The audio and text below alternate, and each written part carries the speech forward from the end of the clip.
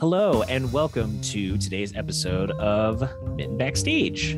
I'm sitting down with Loren Kranz. Now, this dude I've known for a few years now.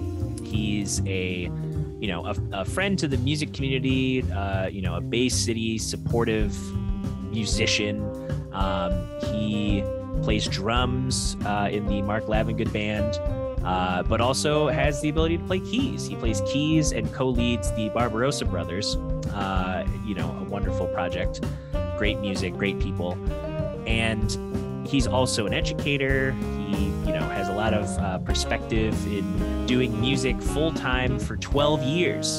So a lot of insight, a lot of experience. He's been into music school. He's got a lot of perspective, and it's great to chat with him, as it always is. We have a lot of conversations on the road and at shows, so it's nice to share those with you all today.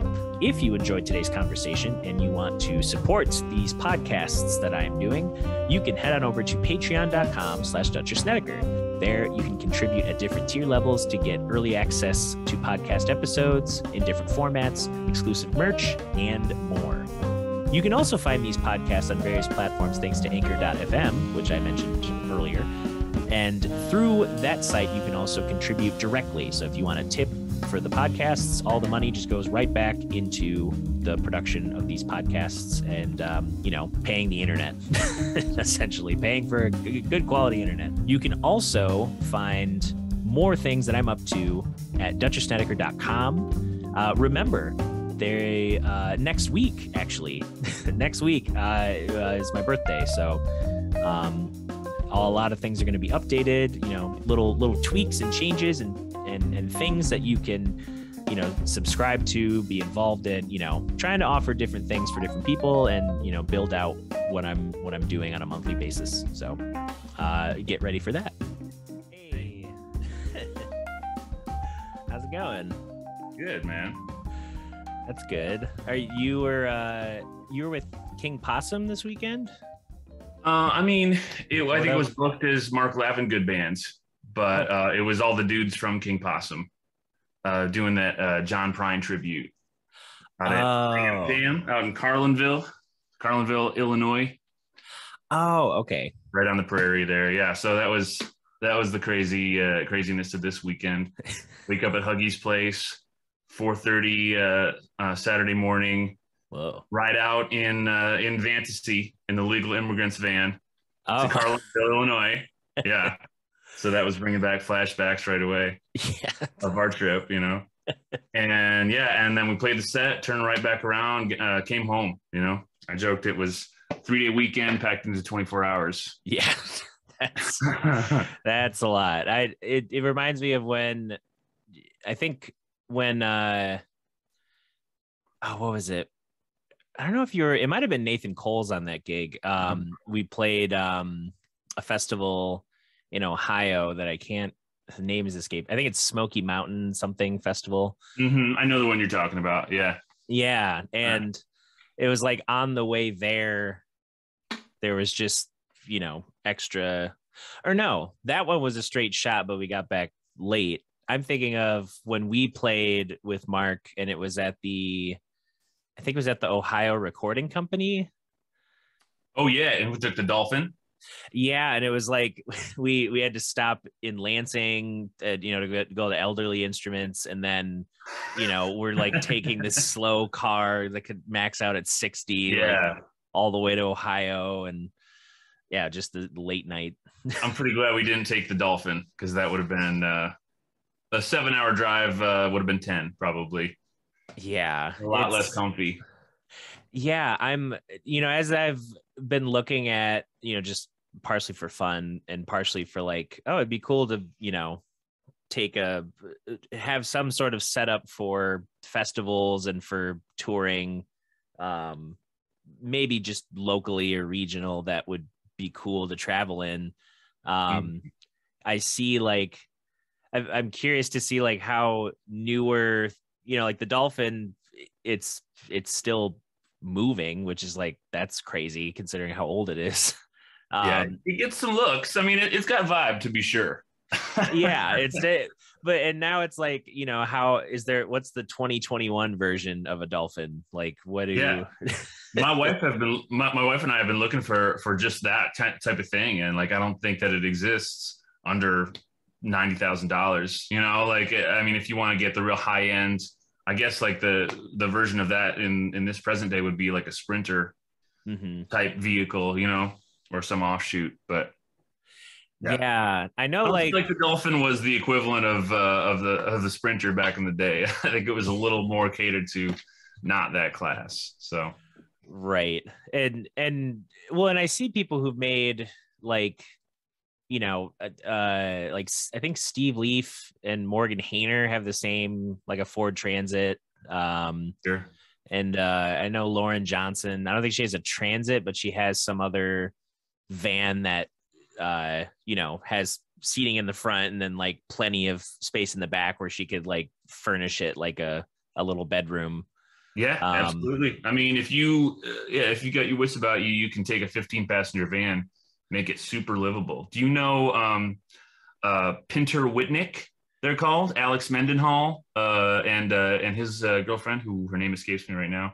Sorry, but they just actually like built their van out to be like their home on the road. I think they actually like even gave up their place in Detroit, and they're just going on the road, living on the road, Wow. And they've shared the journey of building it, and it looks amazing inside, Not sure how big it is. It might be a Transit, but yeah. Well, and it's, I feel like as much as I've some of the YouTube stuff I watch, there's a dude from New Zealand who started a channel called Living Big in a Tiny House, and he just kind of travels around the world, and even like when he was doing stuff in the States, he bought a decommissioned ambulance and converted it into like a tiny home on wheels. Right.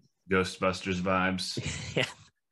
And just to see like all the different concepts of like, oh, like earth ships, or people converting shipping containers, or people just finding like, oh, I have land and I can just park this thing and kind of build out from the thing I've parked on this land. Yeah. Man, I wish I was crafty in that way. I wish that was like something like inside of me. Maybe, I don't know, maybe it is, maybe someday, but yeah, that's a great gift when you can have, it's like a vision, you like have the vision of what it is, and then you learn the skills you need and pull all the pieces together to do it. Right. Yeah, just getting all the resources and all the it seems like a lot of people who, if they didn't, it's like if they already had the land, it was easier to put money towards the house, or if they already had the knowledge, it was way easier for them to just start to finish build something from recycled or free materials, or and I've seen like on that Living Big in a Tiny House thing, I've seen everyone from, like, oh, I built this thing that literally is just a place to sleep and like a couple extra things, and it's super cheap because I don't care about appearance, just about how it functions. And then there's other people who like, they make a tiny little cyber hub, and they're like, oh, I'm a full-time, like live streamer, and I, play video games and music, and this is where I sleep. Yeah, I sleep right here. Well, that's kind of like me, is right here, sleep over there. Nice, dude. Yeah. Working from home. Yep. All good. Doing a lot of that. Have Zoom lessons been any better, or have you been able to like incorporate in-person lessons again? Or yes, I mean, Zoom has been good. Actually, this is nice today because I don't have any lessons for the next 2 weeks. And then we're actually transitioning back to in-person. So this nonprofit that I work for, Major Chords for Minors, we've been doing Zoom lessons for basically a year, since September of 2020. And with everything coming back and school back in session, it seems like the right time maybe to go back and do that. It was kind of weird because I think a lot of people were maybe expecting that throughout the summer, but there also didn't feel like there was the infrastructure yet to go there, So yeah, headed back to in person. I've been doing like between 15 and 25 Zoom lessons all year, per week. So not 25 Zoom lessons this year. 25 per week. Yeah, that's much better than like a handful of students here and there. Yeah, so it's been good, and yeah, maybe when I talked to you about it last, there was definitely some rocky patches getting going, but by like around January, things, I felt like I started to hit my stride with it. Figured out some workarounds. How do you get these kids the material? The thing I should say is, Major Chords for minors, it's all under 18, so it's like kids 8 to 18 that I'm working with, so all school age, young people. And so that brings its own challenges, because you have to kind of liaison with the parents, but then in the lesson you're really only talking to the kids. Maybe you can be like, hey, can you get your dad in here for a sec so I can chat with him, but usually like they're in a room, and mom and dad have gone off to have some peace for 30 minutes or whatever. So it's getting messages, communicating that back to the parents too is sometimes a challenge. But yeah, looking forward to seeing them in person. There's like, as I'm sure there's certain things in a Zoom lesson that just don't come across as well as you can get them across in person, especially playing piano, playing drums. Like, these are things where it really helps to be in the room. Yeah, it's way easier.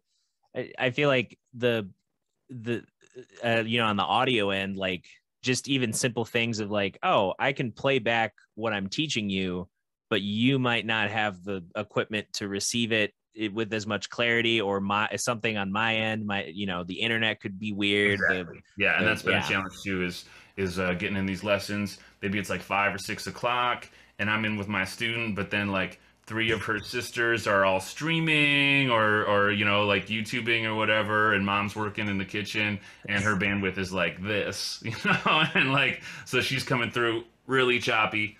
Yeah. And yeah, that's a challenge too, for sure.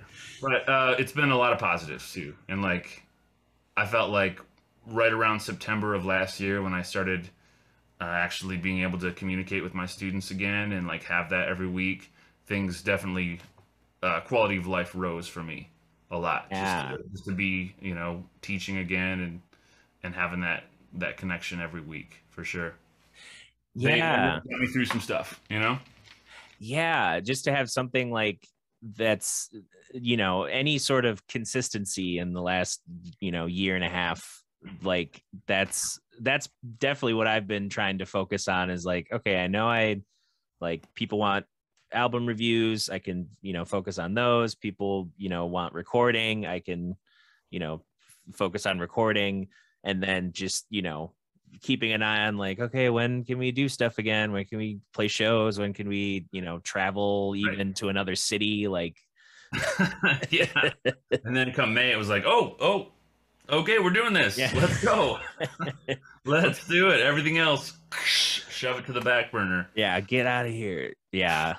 This summer, dude. How was your summer? Is like, because I feel like this past weekend was crazy, but it also was doable because it felt like a bit of a finish line for me, where I've been pushing hard, got to get through August. I know I can do this. And then finally this past weekend, I'm through that. September is much lighter. And like I said, in-person lessons coming up. Amy and I are going to a couple concerts. A good friend of mine is getting married this Saturday. So it's a lot of positives and time away from gigs. Yep. Is that where you're at too, or do you feel like you're still going to be pretty busy through September? Well, I think I agree with the sense of it that August was crazy. It for me, it was kind of a mix of like, I end of July, like starting off the month with the like, oh, I got a bladder stone issue, and then yeah, of course, right, yeah, and you've had an even crazier summer. Yeah. Well, it was, this month kind of taught me like, I feel like I reached a point, in my, thinking about me as a person and being like, oh yeah, I can't just like shrug off everything. Like right. Even when you spend only like one day, part of one day in the hospital, and then, you take a week off to like kind of readjust, and you think, oh, I got enough time. And then you realize, oh, I didn't really fully get the rest I needed because I still had those, like, you know, I need to do some kind of work. I need to do this kind of thing. I need to, yeah. So one thing that has come out of this month is I'm planning my first vacation for November, which nice, dude. Will be just you or with friends or I think it'll just be me. I know we might have one with Earth Radio, like we did one last fall. I love that you guys do that. Like yeah, that's not like you don't play any shows or anything, right? It's just like no time, hang time. Yeah, it's all creative, all just, you know, we split an Airbnb somewhere where there's, you know, woods and water and That's find beautiful. I love that. Yeah, and just come together. And even if it's, you know, like 4 days, it's like, you know, we can just hang out and not have to like be in a meeting about business or only talk about, you know, like only shedding tunes. Not that we only are business when we're around each other, but it's nice to try to shut that off though. You know, even in hang time, it's often just like, yep, what do you know? Hey, where are you guys playing? Or what new venues are there? Or you just like stupid business stuff. And I've always been aware of myself falling into those pathways and those habits, but it's tough to break. You know, it's a tough habit to break. And yeah, just having like that time together, I'm sure is really nice because everybody can kind of relax and let all that flow. And then when you reach the edge of having anything else to talk about work related, then that's when all this other stuff comes in. I'm sure. That's got to be so beneficial for you guys as a band, you know?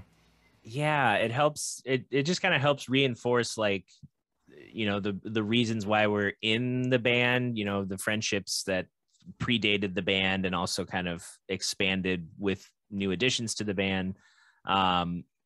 But also reminding, like, it kind of that reminder of like, hey, you know, we're not always on the same page thinking business wise, or we're not always on the same page, like with certain things we're trying to navigate.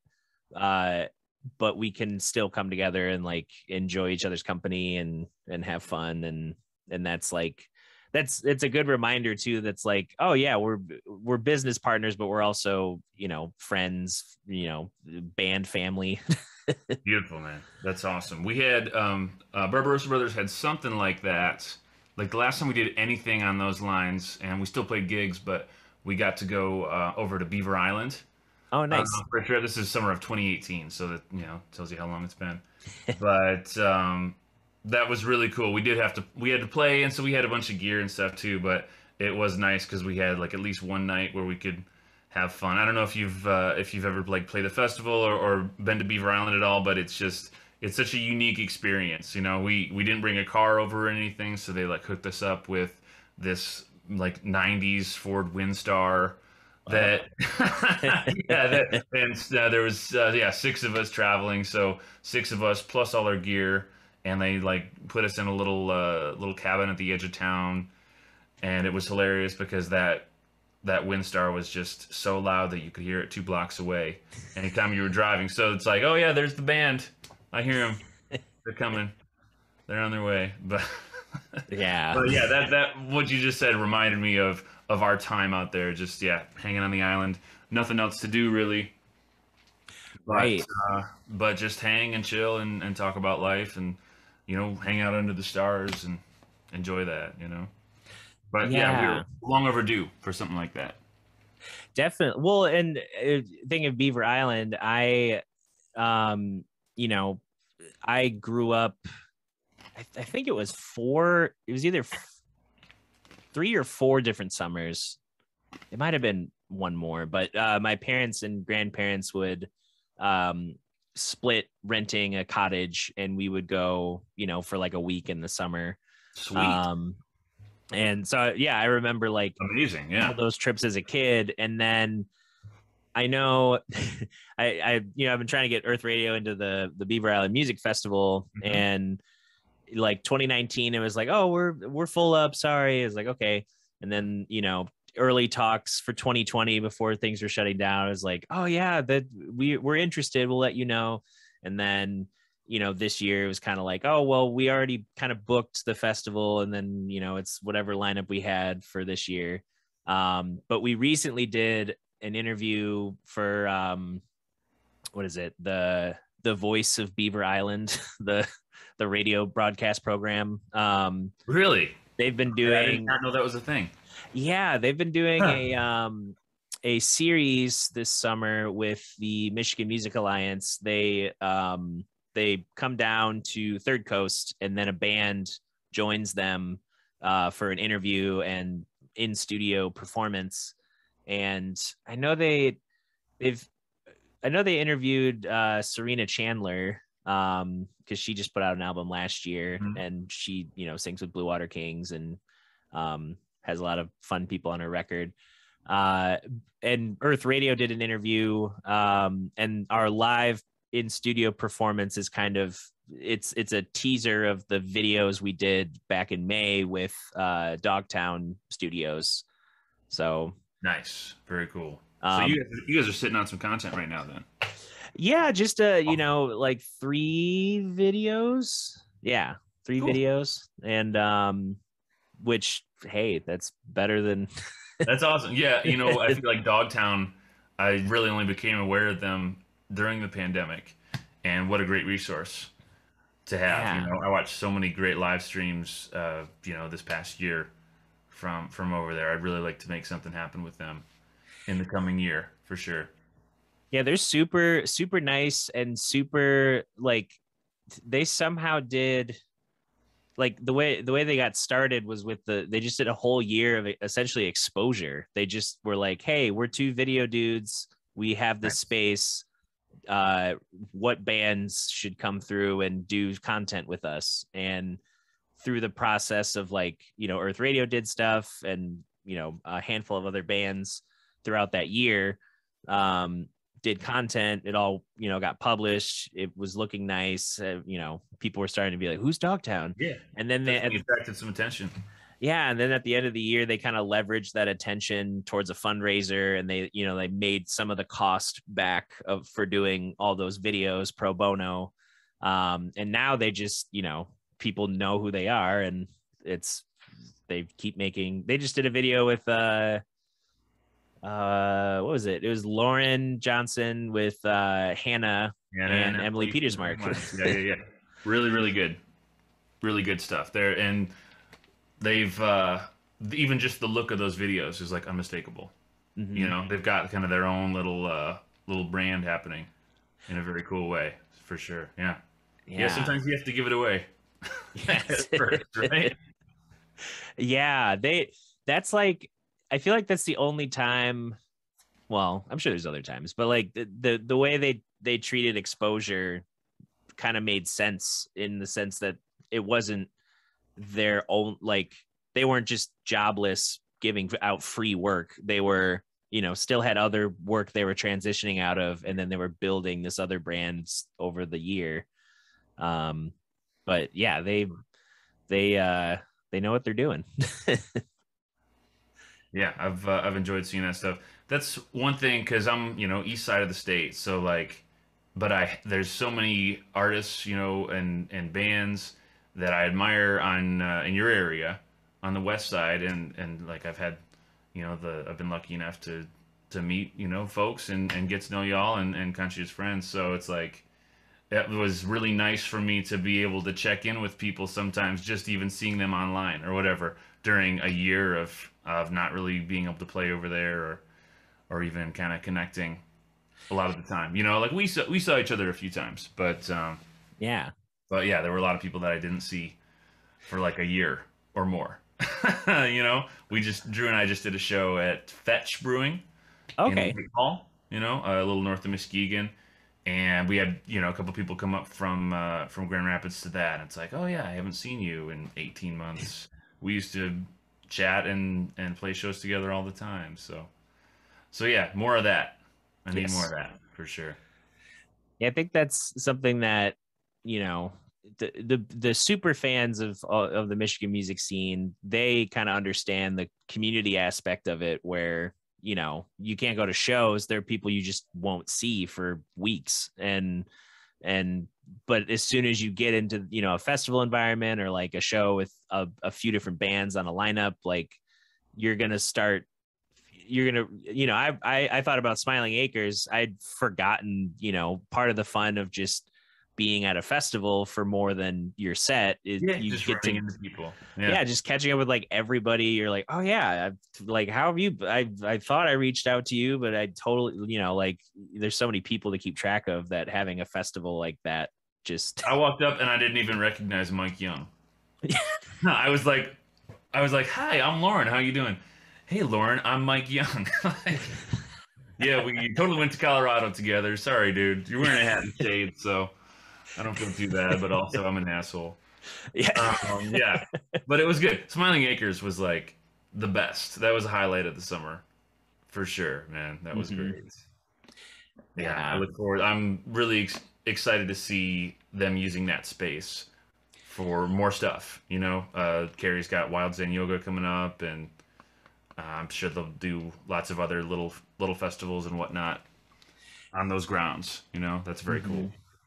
Yeah, because some of those small towns, I think of like, you know, the people who want to go see shows, they sometimes have to drive, you know, pretty far to get to a big city center. So to have an event space that can kind of curate a lot of different experiences within like a tri-city range is sweet. What is that, like 40 minutes for you? Yeah, I think it was like just about 40 minutes or maybe a little over, but yeah, not even pretty doable. That crazy. Considering Michigan driving anyway. That's exciting. That's something really positive that happened this summer, was seeing them kick that off. Just nailed it. Great job, guys. Yeah, with a good amount of sponsors and like the, you know, a good stage aesthetic and, you know, having infrastructure and not just, you know, some guy digging out old PA speakers from his garage and hoping they're still working. Like just the attention to detail. They hit the ground running, to be sure. Yeah, I was, again, super grateful to be even on that bill, you know, through my association with Mark. And knowing you guys a little bit and everything, it's like, yes, thank you for having us out. Yeah. Have I know. I mean, you mentioned you've been teaching a lot. Have gigs been fairly consistent, or have they kind of been like stuff here and there? I mean, it's been a lot just in the summer. You know, like whenever that mask mandate came out, I think it was like middle of May. Maybe April. I'm not sure now. I think like middle of May was when masks came off. Right. Basically, right? Like that one weekend they were like, okay, this is done now. Go, be free. Yeah. Ever since then, it just felt like it exploded, you know? And I was kind of going back, processing a few days ago, and June was not as busy, but then July was really busy, even with me taking like a week off at the end of the month to go up north with my wife and my in-laws. Even with that, you know, it still was, I don't know, 8 or 9 gigs in a month, you know, plus a week off. Like, okay. And then August was, 14 or 15 shows that I packed into the month. Which is a lot, you know, for any summer, but especially for this one.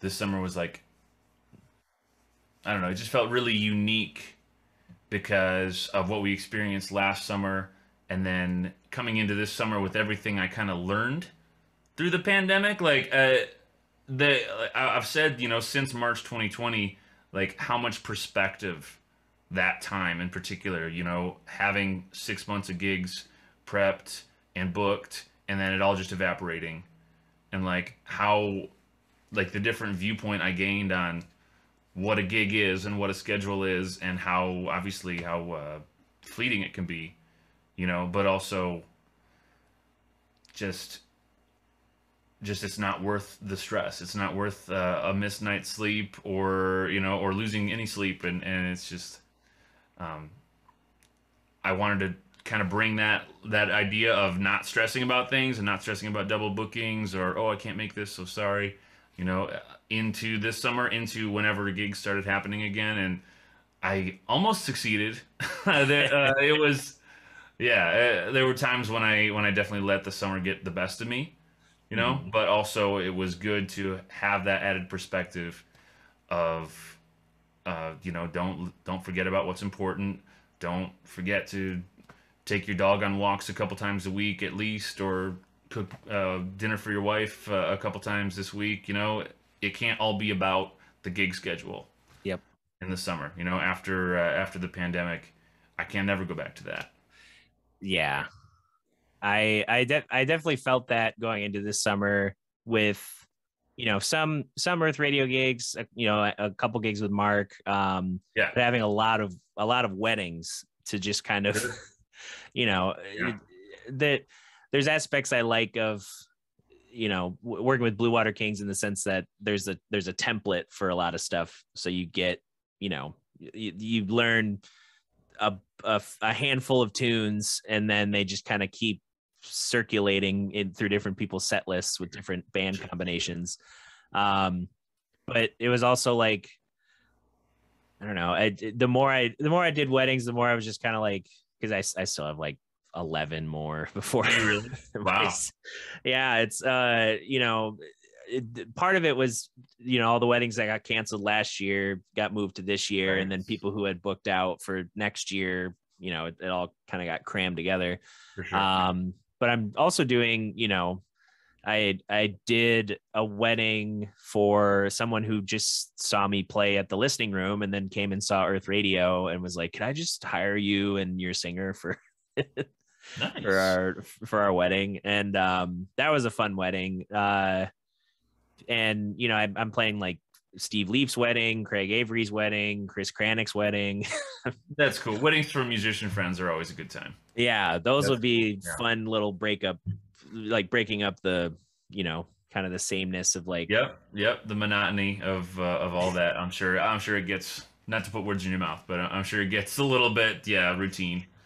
Yeah, well, and it just kind of reminded me of like, because there was definitely, and there is a little still, but just wedding fatigue of like, okay, put out, go to the inn at the bay, at the harbor, at the springs, at the golf club by the water you can't swim in, and then play out in the hot sun for an hour for cocktail, and nobody's out there because the air conditioning's inside, and then like Uptown Funk's gonna give it to you, Sweet Caroline, Don't Stop Believing. So good.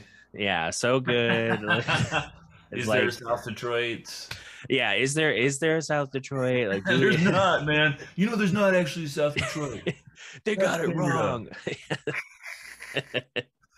It's it eventually, like, you in that rhythm, you're kind of like I'm grateful that it's an income, but I'm also like, all right, this motivates me to work really hard to get Earth Radio, kind of where like 2019 for Earth Radio is like, that's one of the hardest years I think I've ever worked. And I want some version of that, but with this new perspective of like, oh yeah, I need to, take care of myself. I've lost, I think, 45 pounds so far. Oh man, kudos. When we did that gig a couple weeks ago, I saw that you had the big jug of water, which I also am rocking a big jug of water. Oh, nice. Not as cool as yours and Avdex, but gets the job done. That's been a thing for me. I don't know how long you've been toting one of these around, but like since June, I've been drinking like a gallon of water a day, and it feels really good to do so. And it's not hard. I'm not like pushing myself to do it. I'm just like, oh yeah, this is already filled, so wherever I go, I'm just gonna drink some water and feel that much better for it. Yeah, and I've right. Well, and also like just the thinking of like what's a good, I've been saying this to different people I've been chatting with, like a default setting, like what's my default? Because as musicians, we're over caffeinated, we're too some people too much drugs, some people too much alcohol, so not a lot of sleep, weird hours, like hard to keep a consistent like a sleep schedule, or Absolutely. like even for me, like the only exercising I've been doing since March is like it's just been walks. Like I haven't done any like, crazy, P90X or something. Yeah. But I mean, gigs are a lot of exertion too. Mm-hmm.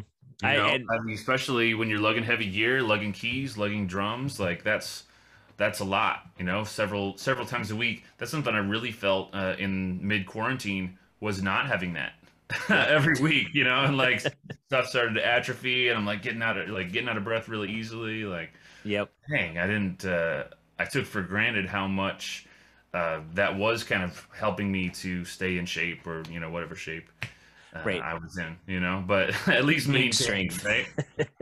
Yeah. So yeah, I feel that a default. I like it. Now, I think by default now it's funny because now I feel a lot drier. Like if I haven't been drinking water, I start to like, I'm keyed into the effects of dehydration. Yep. I'm a lot more aware of it, which is good. Yeah, I felt that with I've been having massage therapy sessions with Shelby Schneider. She, she's been doing it for I think 7 years. But in those sessions, it's like, the first few times I went, I'm like, okay, is this like, what is this gonna do? Like, because in my head, I'm like, I don't know how to take care of myself. So I'm just like, is this even worth it? Massage seems like when you don't do them often, it seems like such a, not frivolous expense, but such a luxury to me, in my mind. But it's like, I've really been wanting, please tell me more, because I've really been thinking about going along this path. Yeah. Well, when you said like how, if if you're not drinking water as consistently, you notice it more and you can react to it. I've noticed with the massages, it's like, I notice like, oh, my posture needs to change, or like, oh, I do need to stretch these parts of, like, I feel where, I need to do more stretching. Whereas before it was just kind of like, you just were either numb or ignorant to some of those needs. And just, how much stress that I, would just shrug off, that would still, it's still in my muscles, like totally. all that stress from not even just, carrying gear, but like just in general. and realizing like, oh yeah, I really, part of the issue with my shoulders or my neck or something is because of all the stress and just of working or not,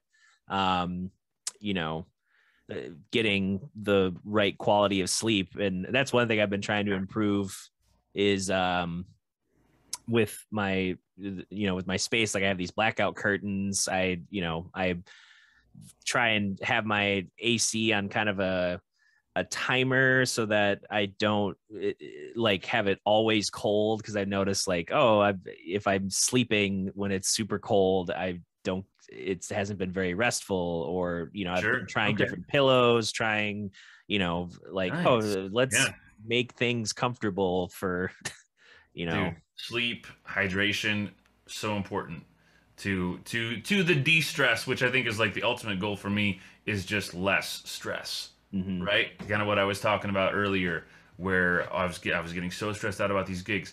2019, the end of 2019 and into the beginning of 2020 was a huge working time for me. Like working harder on Barbarossa Brothers, which is kind of my original project, the thing that I co-lead and write songs for and book and all that, and spend so much time on that.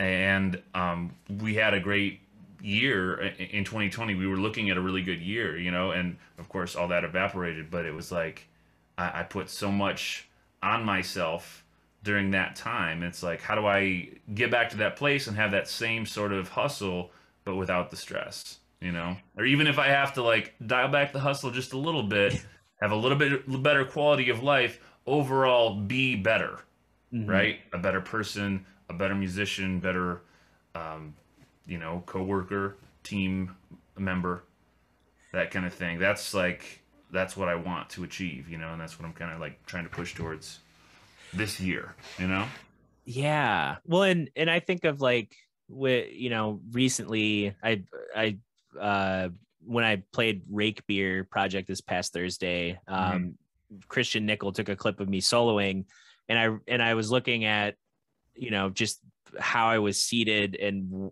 how I was playing just from a technical standpoint of like how am I, do I look relaxed? Am I tense? Like, am I, doing too many unnecessary movements that are, affecting my playing? And I noticed that like I didn't look as tense as I know I've been playing. Like the gigs I did last year, I remember there were times where I'm like, why am I so, like, I'm playing the same lines that I do, but I'm so tense? Is it like, is it just because I'm out of practice, or like what's up? And that gig immediately followed a massage session. So I was super, loose, flexible, relaxed. And I'm like, oh yeah, that's how you sound that great, is, or sound comfortable. Don't you guys do like a yoga thing right before that too, for those gigs? Yeah, there's but that's probably just like overall vibe, I imagine, is very chill in that space, probably. Yes. Very relaxed. That kind of thing. That's, man, it's huge. It's like, if anything is the secret, that we need to unlock, it's that. But it's just you'll never like fully unlock it. I don't think you can just, try to push closer to it, of that total relaxation, like being your best self, playing your best, and just all of that, all the good stuff, none of the bad. Well, and I think too of like, some people, they know that like, these pop stars, their writers or their green room stuff are like, some of them can be insane, and that just might be for who knows why. Like, oh, I only the green M&Ms, or like some crazy thing. Yeah. But then there are other times, I guess it's still an extreme case, because Vladimir Horowitz, there's not a lot of Vladimir Horowitz pianists that have lived, but he would tour with his grand piano, and to the point where like he went overseas to Japan and was like, hey, they said they couldn't ship my piano here, but that's literally what I've done everywhere else in the world. And they're like, yeah, we can't do it. Like, something's up. It's not going to get here in time for the concert. And then they were like, we have this one though. It's really nice. It's the same brand. And he's like, nah, I need my piano. And they're like, well, wait, but you got to do the concert. And he's like, no, not until my piano arrives. And then they wouldn't let him cancel the show or leave. So like the show is still going to happen, but then he just spent a month in Japan and waiting for this piano. Yeah, waiting for this piano. And then he did the concert, was amazing, and then just never went back to Japan, apparently. and wow. And so there's like, hearing that story, I don't know if I want to be that insane, but I think of people who like, like Tigran Hamasyan, like he doesn't gig on a keyboard. Like he'll have, there's actually the same microkorg I have, the microkorg XL. He'll bring that and some pedals and stuff, and maybe he'll have a Rhodes, but he needs, a well-maintained grand piano to do what he does, because that's half of his sound is playing on a piano.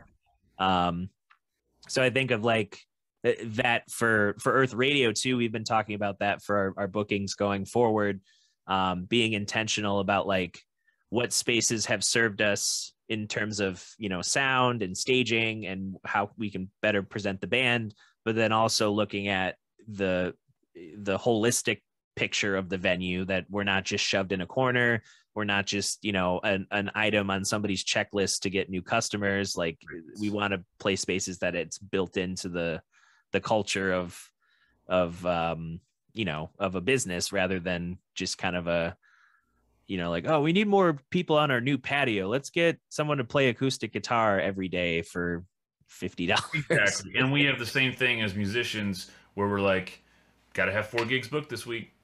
Mm-hmm. Got to have that weekend filled. Got to have my month, got to make my nut this month or whatever. Like, we do the same thing. I do the same thing. Anyway, speaking for myself. And if we can like let go of that a little bit And yeah, like you said, just be intentional about the space that we're playing in and the gigs that we're accepting. One big thing in my area is just pay, which that's really basic, but it's still a big issue with what we're dealing with, where it's like, well, if we don't, take gigs that will how do I say this? If we only take gigs that pay this much, then we're only going to have this many places or this one place where we can really play. And it's like, okay, I'm willing to make that sacrifice if it means that, and it's not about pay, but it also that reflects so many other things about, like you're saying, what do they value about live music? Is that really something that they're into supporting and fostering, or is it just something on a checklist? Is it a product to them the same as a couple of kegs or the liquor rack or whatever? Like, I understand that it's a business, but also there's more that goes into it than that, Yeah, because it's like a lot of business owners, well, I'll make a generalization. Why not? A lot of business owners do it. They, my experience has been, there's always like, oh, these venues are great, or avoid these spots, or roll the dice. It's a new place we haven't been. But there are times where, like, I know because of how good of an experience or how bad of an experience, like, that they don't realize, like, oh, they brought in this person who knows and talks to a lot of people in the community, and who doesn't mince words. Like, if some place is bad, I'm gonna say it. Like, I'm not gonna be like, no, well, if you play, I'm gonna be like, no, this is how, we drove 6 hours to play for 5 people, and they didn't really take care of us. Exactly. Yeah, there's been a lot of forgiveness in the past or just making up for things, like you were saying, oh, well, we didn't bring in that bigger crowd, so maybe we just didn't deserve treatment like humans. But I'm not interested in going that route. There's a spot right in Bay City where we put on a show right before the pandemic, actually, and we're treated really poorly, and I'm not going to go back there. And there's so many things that I can think of where I am just interested in minimizing it. What we always say is, quality over quantity, which is just a great mantra to have anyway. But in order to make the quality happen, you have to cut back on the quantity. Yep. And it's definitely hard to do. And, we're only just now thinking about that. And, we're approaching, or we're going to be going into our 5th year as a band. So that, the first couple of years, just like, take whatever we can get. 2019 was a super busy year. And we learned a ton through that year. And then even with 2020, it was like, okay, we don't have the quantity, but, like, let's, do we like doing live streams? And I guess not, unless other people will do them for us. But I feel that. I was thinking about that earlier today. I'm like, yeah, I don't want those live stream chops to fall by the wayside, because I feel like there'll be times this winter when I want to draw on that, and I 100% also feel what you're saying about having somebody else kind of running the stream rather than having to put it on yourself. That's too much. When we did the Michigan Music Alliance Fest in March, it was like, yep, we need somebody separate to help us make this happen. And I'm so glad that we did that, because otherwise it would have been, first of all, way under production compared to what we had, and also just so much stress, right? Yeah. Just a lot of stress for that 30 minutes of time that we had to put ourselves out there to people. So, and when you're stressed, you're not putting on your best work anyway. No. Well, and I think of that gig we did with Mark, like, right towards the beginning of shutdowns, with that Erin Zindle spot, and just the, like, walking into that and being like, oh, this should be the standard, but like, we're all just, it was the exception. Yeah, for sure. And unfortunately, that it was down to you got to have under 10 people in a space or something very quickly after that. So it didn't last, and it was such a great initiative by Erin, but things were just so uncertain. You know, there would have been a lot of backlash if she tried to continue doing that.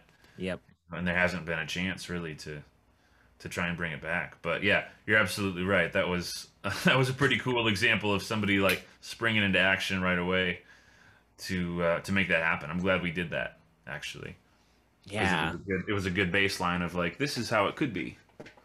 Yeah, and just seeing like the, you know, throughout that year, the people in our corners in the community, like you really felt the people who were, you know, active in supporting, even if it was like, oh, they tipped me, you know, $10 on my live stream and they've been there every week, or, you know, they bought merch, or, you know, any money spent at all during a pandemic where everyone's trying to save, like, you know, you notice every purchase and dollar, and you notice Absolutely. the people showing up, you know, showing up when you know it's going to be like, oh, they're running the live stream themselves. Okay, we might have some, you know, issues with audio or internet or whatever. There's, you know, Chad Weddevans on the other side. He's going to be like, okay, we can't hear this. Audio's out. Like immediately, as soon as the audio goes out, I would see his comment pop up, audio out.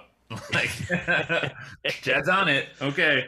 Which it's so funny when, like, because I prefer that like 1,000% more than someone who just like leaves, and I'm like, yeah, we want to tell you, right? Yeah, absolutely. Yeah, and it's like that was something that I think a lot of people who it was their first time like regularly viewing live stream internet type stuff, where like I think of people who are experienced with live streaming on like YouTube or Twitch or, you know, Facebook, and having, you know, like there are people who have like tens of thousands of people watching their content. So chat becomes this like entity that you can address as a body, but then you also have means of, you know, people being able to like tip to get their comment highlighted, or like put it a queue so that they get attention, or they can converse with the streamer or whatever. Yeah. So it's like we're so far in a lot of other areas beyond just like, oh yeah, it's like the comments section, you know, you could say hi and put some emojis. It's like, no, there's like entire subcultures that can be built within, you know, a chat room. If you get even like 70 people, like that's still, you know, that's bigger than most high school classrooms. Sure. And that's a hard enough thing to keep. It's like if a teacher's entire day was just shoved into one classroom, like all the students they see through a day. Yeah. But yeah, it's, you know, it was interesting to have a learning process for kind of everybody, where we're all learning more about the tech, more about how to present it, more about what things kind of translate better on live stream versus just live. And that was such an interesting time, you know, thinking back on that. It's it really was a time of discovery too, but also so much uncertainty. I mean, yeah, I don't need to retread it, but it's just so much going on. There's so much to think about all the time, you know. And then obviously it's not like things are over, but we're in such a different place now too. Mm-hmm. Even thinking back to a year ago from this date, like how different things were. Yeah. And in some ways good, in some ways bad. It's, you know, to get a little kind of real about it for a sec, it's been a pretty dark summer over here. We lost a couple people, you know, good friend of Barbarossa Brothers, who actually died by suicide in June. You know, wow.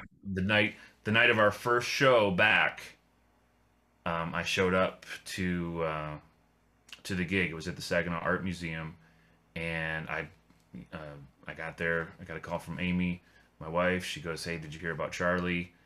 And he had like just been found, and the communication kind of started rippling out through the community. But I was the first one on site, so I had to go in and tell the venue and actually the sound guy who already had all his stuff set up that Charlie had passed. And wow. And then I had to talk to my band as they started to arrive, and we all sort of kind of experienced it together, which was kind of incredible. And a little bit miraculous that we all were together at that time. But yeah, a good friend of ours who would work with us. He was a sound engineer and just really kind of a pillar of the music community in Bay City. So that's colored the summer, of course, Yeah. and like we were talking about with your issues in July, like with everything else that's been going on, as busy as it would be, stressful summer in any situation, there's still been like all these other things to try and process, all this darkness and uncertainty. And yeah, it's just been crazy. So I'm ready for things to turn towards the positive side. Yes. And like I feel like a lot of this stuff comes in waves, doesn't it? They say like deaths come in threes and whatnot. And Mhm. we've had way more than three, but I think things got to turn around at some point Yep. where we start to see some light. I'm looking Yeah. forward to the next couple months because yeah, we'll be going back to masked up, but um, I hope it's the last time. Yes. That's all I can hope for. Yeah. Yeah, It's otherwise we're just caught in a loop. It's like feel good about the summer, hey, everybody's outside, and then oh yes, back to the darkness. yeah, back to I've noticed I've had to, because a lot of my content that I consume, if it's not just purely for fun, or it's Mhm. a random show, a lot of it's like a lot of it's infotainment with like it, because when you say that you think like, oh, okay, it's like tidbits of facts and tidbits of Sure. information dribbled out. But a lot of it's been like longer form stuff, a lot of things reflecting on history and like how we're all culturally in certain messes and aspects of like whether it's like wars we've been involved in, or social movements, or it's kind of the thing like with leadership, like it's kind of the like the if you give a mouse a cookie, the book, if you ever read that Yeah. book, Oh yeah, I'm it's familiar. it's like some people were like, oh, it's a cute story about this mouse who's like, oh, he just he's hungry, he wants a lot of stuff. But it's more like, okay, if you give someone these things, this is going to happen. Like if you give Hmm. someone Yeah. wealth, power, influence, and very little pushback, this is going to happen. So Just add time. yeah, and There you go. it goes, it could be as high up in terms of authority as you can get, but also even all the people who were selling like silver solution at the beginning of the pandemic and being like, this is a cure, the colloidal silver in this jar, and and or like people who are like already like Jim Baker, he sold some silver to all of his scared Sure. Oh, of followers. course. Yeah. And Why wouldn't you take advantage, right? yeah, he's like, I've already been to prison, I know what that's like. I've got the money to to not be in a worse prison if I get in prison again. Mhm. um and that's I, yeah. Go ahead. yeah, so it's like I'm now having to I'm having to make a shift because I've been posting stuff onto Facebook, and I don't always post everything as often as I can sometimes post. um and I've been having to take that like that step of like, okay, sometimes I type out something and it's just me organizing my thoughts, and I'm like, okay, I don't really want to have this argument with people today. So I'm gonna just delete it and just know that that's my position, and that at least satisfies my brain of like, okay, I've organized my thoughts in a way that like makes sense if I need to defend this position. um but then Nice. but Yeah. then, Right on. yeah, and just also like trying to realize, or trying to remember too, like we all saw, or a lot of us saw the Social Dilemma, the Netflix documentary about like, No, I still haven't watched that. I need to check it out. yeah, it's super. A summary could just be like, they interview all these people who started or worked at Facebook, Twitter, YouTube, all these social sites that are like the main traffic sites, and they're all kind of like, oops, Like, we made these systems that have resulted in, you know, like, yes, this lady's flower shop can now be found way easier in her tiny little town because she has access to the internet, and the algorithm can push that out to flower shop enthusiasts. But then you also have people who are using it as propaganda tools to, like, you know, like what happened in Myanmar, Right. like just Yeah, all the clan down the road also is able to use that equally well as the flower shop, unfortunately. So yeah. So yeah. it's been like, as much as it's, you know, because I like learning and I like, you know, the entertainment aspect sometimes of like how comedy can kind of cut through a lot of like bureaucratic speech. But now I'm realizing I have to, kind of like how there's like screen time limiters on your on phone devices now. It like, be conscious of like, okay, I've watched 2 hours of Afghanistan war coverage. Like, let's watch someone open Pokemon cards. Like, let's counter that with Away from it for a just bit. something joy. One touchstone for me through the pandemic was The Closer Look with Seth Meyers. Oh yeah. If you've watched any of those, but it's, Yes. you know, it's kind of a retread of current events and whatnot. And again, with the humor, he just really cuts through. And it's been such a fun like evolution to watch him go, because now at this point they've been over a year without an audience, you know, and I don't know if that's like his decision or the decision of the show, or where that's coming from. But it's been interesting to see that get weirder and weirder and weirder as it's gone, and like he's drawing on like improv background now, and he'll have Amy Poehler show up every once in a while, and they'll go back and forth with like some improvisation a little bit, and it's just him trying to crack up his staff. Right. Basically, it's his writing staff and the crew and whatever that he's performing for, trying to get him, you know? Like when we as musicians are trying, like playing at a festival, playing for other musicians, and we want to give our best, you know, and reach for something a little more. So that's been along the same lines, something where like I've drawn a lot of comfort coming back to that day after day, but it can get dark too. And it's good to get away from the news, get away from the screens. Yes. And just like, just that reminder of like, you know, be another, you know, the social dilemma talks about how, you know, with the algorithms, like how people, and I kind of mentioned it a little bit ago, everyone kind of gets quartered off in their own little zones, in terms of like what they see and what information they can take in, and you know, that's another thing for musicians. It's like, how do we get through that when we're just trying to post about shows and like, hey, you want to check out music, you know, everything seems to be on fire, but we're playing at this venue. Totally. Yeah. Sometimes it's hard to, with everything going crazy, it's hard to feel like anything that we're doing is of significance. Right. In a lot of ways, you know, but it is of significance, and it can be a good release or an escape for many people, you know, whether it's a stream or a concert or what have you. Yeah, I was definitely reminded of that this summer, you know, the shows, whether it was, you know, at the Listening Lawn or a festival, or, you know, the City Built Brewing gigs, like just to see not only repeat people coming to hang out and see music, but also just the people who, even if it was just for a second, to just kind of come up and show their appreciation, or like, you know, say something like, man, like I've been looking forward to this concert for 2 weeks, like, or, you know, a month, like just to see the impact. I feel like the appreciation factor is at a high level.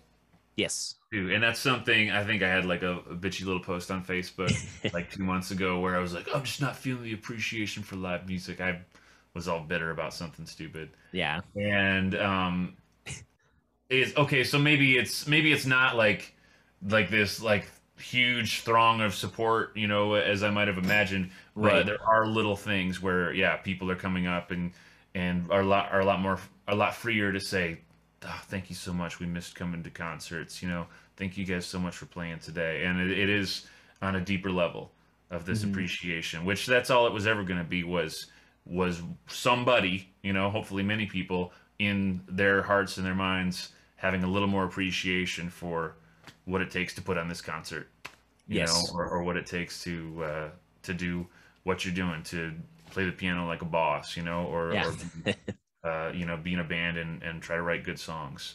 And that's worth a lot. That's pretty cool.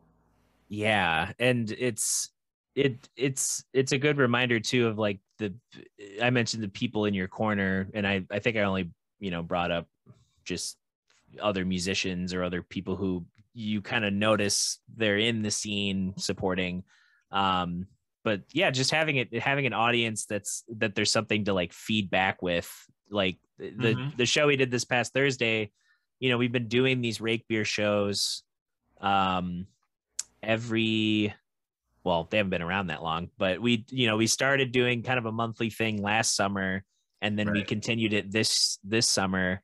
And last Thursday felt like that moment of like, oh, everyone here is here for this environment, for the music, for the beer, for each other. Like it felt like, okay, we have 80 or probably 70 people, like just all, you could hear it in like how everyone was responding, how people were listening, how people were dancing. Like there's that moment of like, oh, this is why we build, this is why we spend 6 months before an idea, like putting it together, getting it ready for the summer, figuring out where we're playing, getting the word out to people. Like it's so that we could just keep building out a community around the sounds we're making.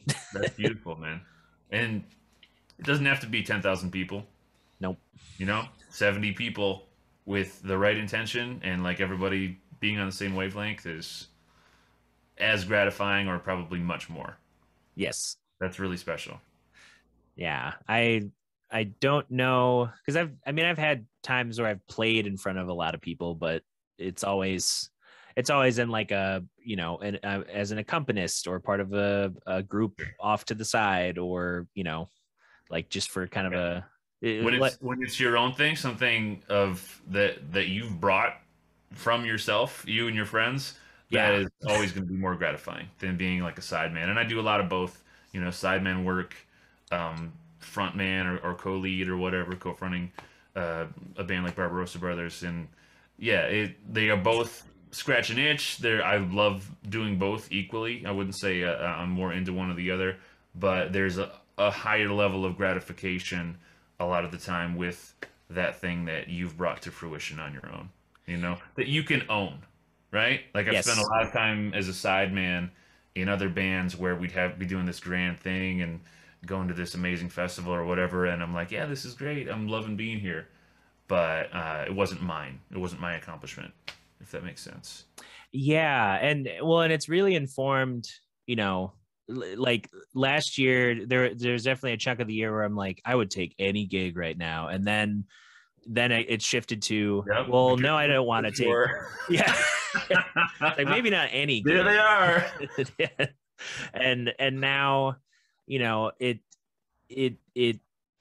I think with Earth Radio coming up, we're going to be recording our next album again at Third Coast, but with Paul Clemson, who is, I guess he lives in Niles. I don't know if he has places elsewhere, but he's worked with, like Jill Scott, Alicia Keys. He's on tour with the Roots right now. Like, wow, okay, he's dialed into a lot of the similar vibes and artists that we listen to in the band. And with that, it's like, okay, we're going to get an industry set of ears that's heard, a million different recordings and presentations of styles. But, not that we weren't getting that with like Bill or, Kevin's ears, just working with a lot of different clients. But just that extra, like, okay, he's really in the industry somebody who's keyed in towards like actually producing this music. Yeah. And wow. So it's like, it feels like that natural, like, all right, we have this opportunity that we're all collectively as a band going to work towards. And it makes me, I've been noticing more of like a gut reaction to like things I know I don't want to do. And I'll get hit up about like things that are like, hey, do you want to like play another cocktail gig at a restaurant? And it's like, not right now. I just want to like. The thing is, the more you turn that stuff down, the better you get at it. Yep. And the easier it gets for you to discern, is this something I should turn down, or is this something I should take? Because, but just from my own standpoint, it's tough to turn down a gig, right? That was drilled into me in school and through the early part of my career. Don't take every gig. Take every gig. Don't ever say no. Right? Yeah. That's drilled in. So it's hard for me to push against that conditioning, which I understand why it's there and that you do need to take every gig when you're at a certain level. But yeah, whole new world I'm feeling right now. And I have gotten better at turning things down or just saying, no thanks, man. Even if I don't have anything to do that night or anything to do at that certain point, I look at it, try to look at it rationally, unemotionally, and go, this isn't really going to serve me. Not that that's all that it's about, but this is actually going to make it harder for me to do that thing I have to do tomorrow. Yes. Or to be my best this coming weekend. And if I can take this night off and spend it at home or spend it taking a walk or doing something gratifying for myself, then I will be that much better for it. Yes. I'm getting better at doing that stuff. Right? So this is what I've been thinking about is gaining all that perspective over the last year and a half that we've had through the pandemic. And then this summer being so busy and so much craziness was like almost like the inoculation period where like I just had to get inundated with everything so that I would start to feel comfortable day one, here we are today, with taking some time. Yes. Right? And having a month where it's a lot lighter. Okay, usually I'd be sweating right about now that I don't have that much going on, but I'm not, because of the summer that we just had and because of the time previous to that where I realized that the gigs will always be there. Yep. Stuff's always going to come up. And I'm not fearing that anymore, that all at one day everything's just going to dry up, because that's what happened. Right. Right? So I'm not afraid of that anymore. I've been through it. Yeah. And yeah, we've all seen what happens, you know, like that worst case scenario actually came to be. Yeah. You know, and hopefully, I mean, if we took care of ourselves and looked out for each other, then most of us are still here. Yeah. And seeing, like, you know, because I have some musicians that I talk to that, you know, I caught up with Joe Vasquez recently, a bass player who, you know, great bass player, came out of Lansing. I played with him for a couple years in the in Benjamin James band. Okay, yeah. And he, you know, like, he lives in Seattle now, and he was explaining, you know, because that city's crazy expensive to live in, and there's you know, there's it's a tech center, and a lot of, you know, like Microsoft, Nintendo, Sony, all these big tech companies, and I'm sure Amazon has stuff there.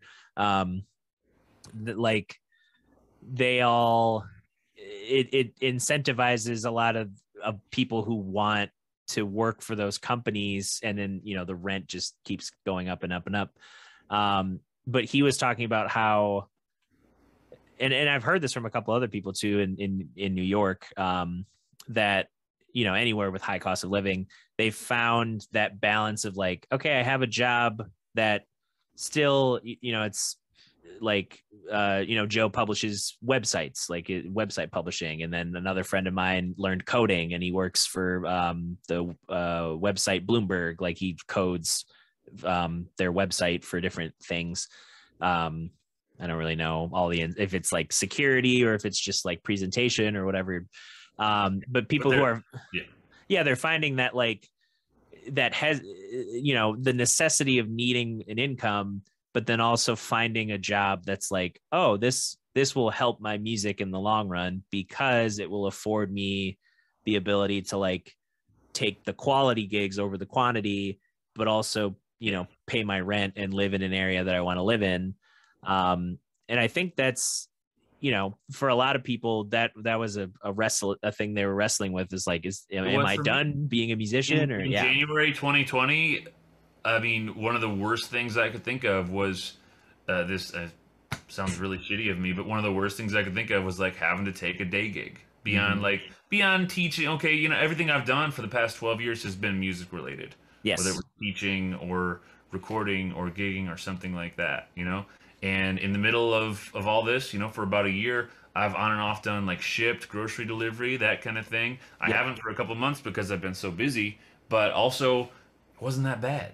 Hmm. Okay, and and it's something that I can do during the day, and then even like if I have a weekend off, that weekend is off, and I'm not sweating it. I'm not trying to hustle to make something happen. So Yes. yeah, like going back to the worst case scenario happened, and I'm still here, and Yes. my wife still lives with me, and she loves me, and my family's doing okay, and like everything's okay. Hmm. So yeah, it's left me with a completely different perspective, and in a lot of ways, I'm a better person for having come through it. I am a better person for coming through it.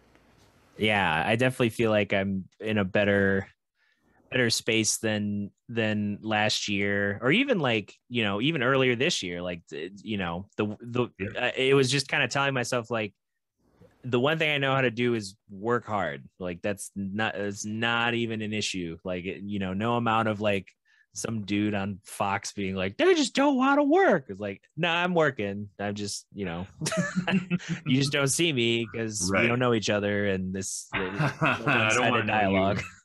you. Yeah. But like, yeah, it's like knowing, I've done those things where, you play late into the night, you drive home super late, get up early, cram 2 gigs, sometimes even 3 into a Saturday or something.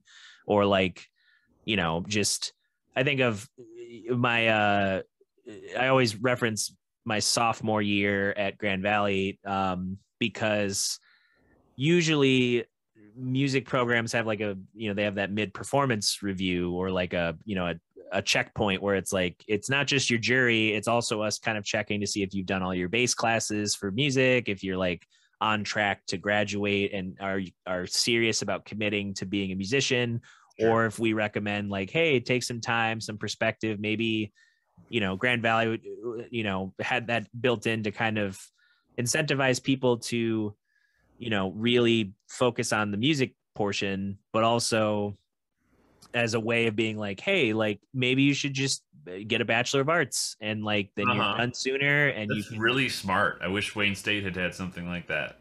Yeah. That's And really good. I like and that. well, and I that semester leading up to it was, it defined, little did I know, it defined the next 2 years of my schooling, because I started that semester leaving the Grand Valley's New Music Ensemble, which, my professor was not happy about, because that thing is, it's a year program essentially. That Right. he only picks like 8 people to be in the ensemble, and they're in it for the whole year, and then that grows the strength of the rep and the performances. But it was because I was going to take a job at Magic Steel.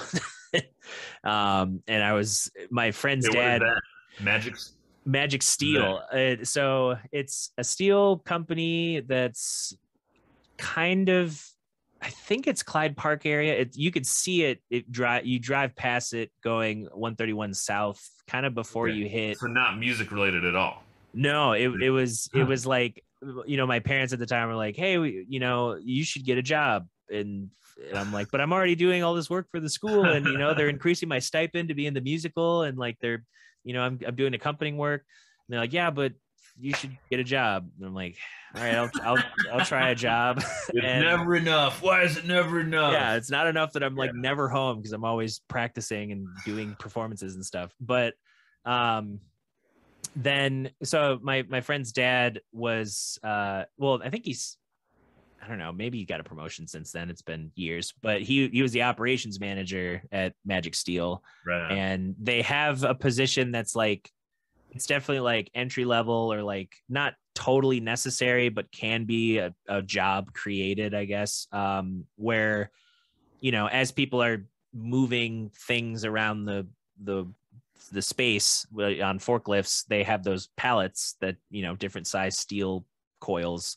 And my job was to, I'd get a stack of them dumped like by some forklift, and I'd have to, sort and sift through them and be like, okay, like, they're all color coordinated, different sizes. And I would have to make sure, like, okay, is the color visible? Like, spray that. Okay, use a nail gun, fix this, cut a piece of wood, use a table saw, and, be in a loud environment for 4 hours. But my schedule was like, I would get up, I would drive downtown because I didn't have a on-campus parking. So I would drive downtown, take the bus up to Allendale campus. And then I'd have 8:30 math, and then an 10 o'clock class. And then I would get done and go back home. I'd have, roughly an hour-ish, a little bit more, to change, grab some food, and then go clock in for my shift at Magic Steel. I'd work 1 to 5, and then I'd get out of Magic Steel, not go home. I would just go right back downtown, get on the bus, go back up to campus, and then 6 o'clock to 10 or 11 was the musical rehearsal, and they had increased my stipend for it. So I was like, yeah, I kind of have to do it. And I did that for like 2.5 months and was just like, this is not feasible. But then instead of like, so I quit Magic Steel around spring break, and then I literally, in my head is still like, I need an income, I need money. So I took on, like 15 accompanying things. So I was, Wow. like 4 saxophones all playing similar rep, a bunch of, senior and junior recitals with more involved programs, a bunch of juries. And, in my head, I'm like, maybe they'll just, because my solo rep was failing. So I was like, okay, maybe they'll just, they'll see all the work I'm doing and that'll count towards something. And of course it didn't. They're like, oh, you only learned 1 of your 3 pieces. But I had tried to cram. I'm doing all this other stuff over here. Yeah. And I was like, I tried to cram for my jury. I spent like 4 days, like my friends who were in the honors college, the honors college has practice rooms in the lower level of one of the buildings. And I would stay the night at, sleep on my friend's couch. I'd get up early when I knew I could get into the basement practice room, but before the music building opened, and I would just practice until lunch, get lunch, and then go to the music building, practice, leave, go back to the honors college, sneak in a couple more hours before they shut those doors, and then, try and sleep. And of course it didn't work, but we didn't get into this line of work to be lazy. No, and we're here to work hard. That's another thing that really affected me during the pandemic, was finding some of that self-discipline. I've never been super like a really disciplined practicer and working on my craft, and I always have to force myself to do it. It's never been like a joy. I love to play, obviously, but it takes like a little bit of extra like pushing myself to make it happen. And the thing that happened, especially like come 2021, like in the depths of the winter, was I really did start to enjoy it, and I really did just start to wake up in the morning going, yeah, I'm ready to practice for the next 3 hours, and then see what the day holds and have some students or whatever. And like that's another thing that I just want to hold on to forever, because it's been great. Another aspect of what I wanted to pull into this summer was just this newfound, not ability, but just newfound skills that I picked up, and keeping that practice regimen going, staying ahead of stuff. If I know that I have to learn 20 John Prine tunes in a month, which I just did that yesterday or 2 days ago, obviously. Right. I want to be, a couple weeks ahead of that, charting everything out, so I'm not just cramming for this, and that's been really good. But yeah, it's we push ourselves really hard, and then it seems like it's not enough.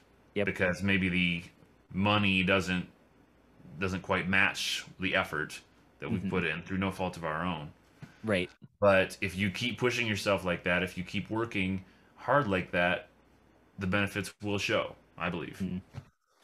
Yeah, it's the only reason I'm, I've had people who've sat down with me to just, I'm always open to chat with people about when they're like, how do you, like, you do it full time, right? Like, how do you do it? And it's like, well, here's work it full time. Yeah, here's my life. There's good elements to it. There's, tricky elements to it. And there's things that in general, like, if you're not really taught about, something like financial discipline or like certain things that are like, hey, if you put your money towards these things, you'll have this kind of cushion in case things go weird. And the fact that in college you can go to like get a performance degree or say a music business degree is bonkers, because every performance degree should be a music business degree. Yes. Right? Like you shouldn't be able to like get this performance degree without taking all these business classes. Okay? Because you hit the nail on the head. That's something we all should be well aware of, is obviously business, but also financial awareness and that kind of thing. That's another thing. Like looking back on it and processing things, there's so much that I finally had the time or the necessity to pull together this year. Like finally getting some tax issues together where everything's been piecemeal before. Finally found an accountant that I like, that I felt like was in, looking out for my best interest, and that was huge.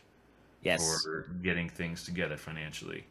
But if you want to do it full time, you're going to work it full time, way more than full time hours. Yep. And it also is going to take time and patience, because it's not like booking a full time job where you walk in and collect your salary that week. Yes. And all of a sudden you have a full time salary. You're working full time, but you're not getting that salary, not right away. Yeah. And that will come, but it takes time.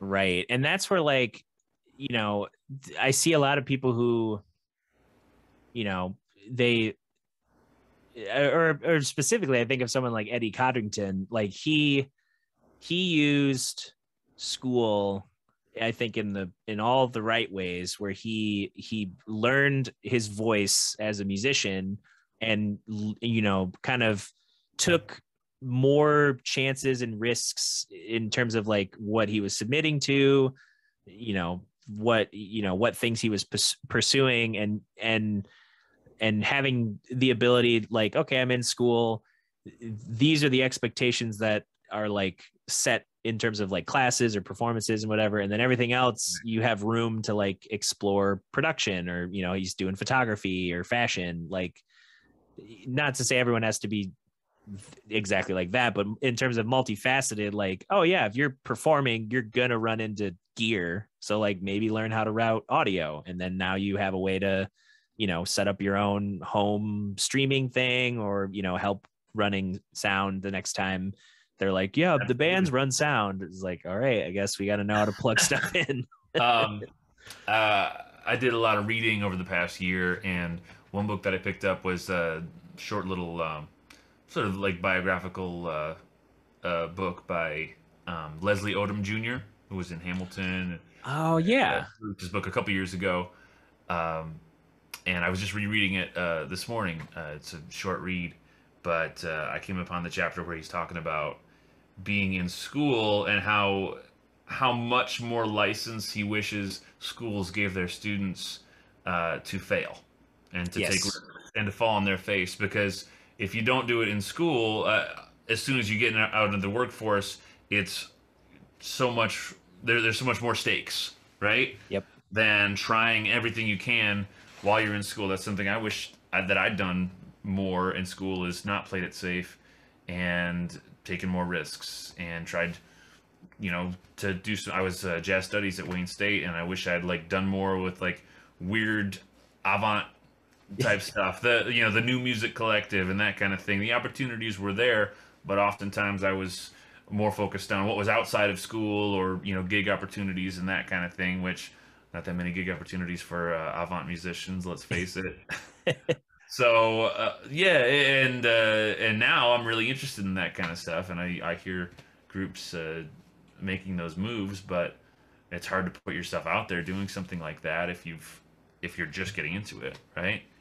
So yeah, that's a really good point about taking risks when you're young, when you're in school, or whatever, early in your career when you can fall flat on your face and oh well, those people saw it, but all these people didn't see it, right? Yeah, so. I think of all the times that that same semester, I remember distinctly this French horn player. She actually plays in the Beer Keller Boys, the Oompa polka band that's around West Michigan. It's a Grand Valley graduate. They lean into the tradition, but they also write their own original stuff here and there. And I was accompanying her on a Mozart tune, and it was for her jury, and I was so obviously busy and tired and just like surviving on caffeine and smoothies from the sure. student center, and I didn't do what literally I had done for like every other accompanying part, where like, okay, I print out 14 pages and then they're all single-sided because the double-sided sometimes in the 3-ring binder is harder to turn, where the 2 single sheets taped, like it's a little bit of a stronger binding and you can I don't know, it's easier for me to turn them. I didn't even hole punch these pages, so I had like 7 pages and then 7 pages just like in 2 layers. And of course, like I get to a point where it's like I'm playing, everything's fine. Oh, 4 of them fell. And I was like, okay, C, F. Like I kind of knew like the changes, and I was just playing like scale runs and chords, trying to like. And then the professor just stopped me, like, "Oh, just let her finish." And I'm like, no. But yeah, that was 3 people saw that. It seems like the end of the world at the time, but it's low stakes. Yeah, it's like 3 people saw that. Yeah. Or double booking myself and having some intern of the young business Grand Valley whatever person being like, they were expecting background, I'm making sure you're not working in this town again, this. And I'm like, I'm literally going to be playing there next week. Like, that's adorable. I was more, it was based on recommendation from a professor, so I was more concerned, like, hey, sorry I made this mistake, like that's not what I normally do. And she understood. But yeah, like in that moment you feel like, I just another great quote in that book, I don't lose, either I win or I learn. Yeah, and that kind of says it all. That's we got to learn from our mistakes. I think it was attributed to Nelson Mandela. So nice, pretty good. Like, he might be wise or something. Right. Might be a wise person. Well, I think that's a perfect spot to wrap this up. I know I could just keep talking with you for hours like we normally do. We always have great conversations. Yeah, it's always good talking to you, man, for sure. Yeah, glad to hear that there's clarity and progress, and just the unit over in Bay City is doing well. And yeah, man, yeah, it is good, and it's it's just I have high hopes for the year, for where we are this time next year. And, yes, I look forward to just more clarity and less stress all the time, and just being better. That's all I want, is just to be my best self.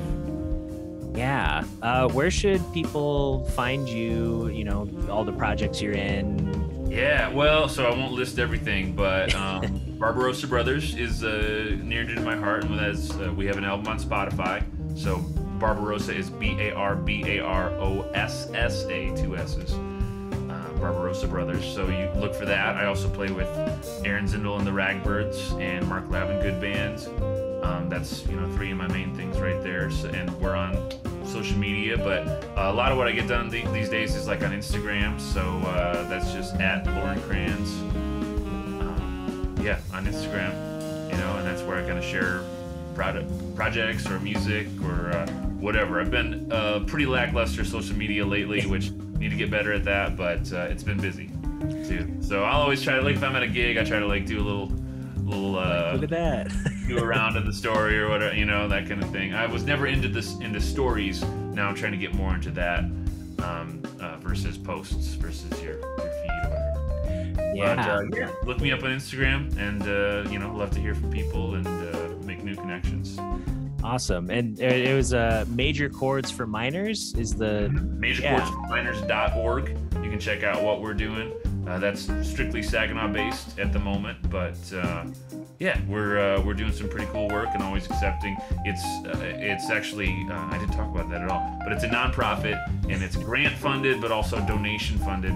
We get no money from the state or anything like that, but what we do is offer a 30-minute music lesson to kids age 8 to 18 at no cost to them. So anybody can sign up, you know, and I'm one of at this point 3 instructors who works there, and it's just a really cool program to be a part of, and it's been great. I've been working with them since 2015, and it's just all good stuff, and a lot of kids who probably wouldn't have found music as part of their lives have been enriched by it, you know, and I've been honored to be among the teachers that we're teaching, you know. Awesome. Yeah, that's all wonderful. Yeah, thanks for hanging out for however much time it's been. Yeah, dude. I'm gonna enjoy this beautiful day, take a walk with the dog. Yes, I'm probably gonna go. Well, I'll see how humid it is. Maybe I'll go for a walk in the evening, but there you go. Yeah. Awesome, dude. Okay, well, yeah, great to talk with you always, and yes, hopefully we get to play together soon. Yeah, I'll keep an eye out for, you know, a Mark Lavengood thing or whatever's coming next. Dude, take care of yourself. Awesome. You too. All right. Thanks so much for listening to this interview or watching. You know, you can watch these on YouTube if you didn't know that already. But thank you for checking this out. You know, it's always wonderful to chat with Loren Kranz. You know, we've been on tours together with Mark Lavengood, and just to have that kind of camaraderie, you know, it fires up every time we get together. You know, we have a lot of great conversations, and we've done a lot of cool things together. So it's nice touching base with him, because I've only gotten to see him a couple times this summer with all of the busy work we've been doing. So thanks again for listening. If you are subscribed to YouTube, thank you. If not, subscribe to it, hit the bell, all that good stuff. Like the video, comment, all the interactive things help inform the algorithm overlords that push this out to the planet, and, you know, it decides what content is good or bad, even though people have subjective tastes in art, and it's a, you know, it's not, it can't be coded algorithmically, apparently. But all that aside, you know, hey, I'm glad you listened, and maybe you learned something. Maybe you learned something new about the area you live in, or what you want to pursue, or some insight into what you're doing in your own creative pursuits. So we'll have more of these conversations in the future episodes of Mitten Backstage. So we'll see you next time.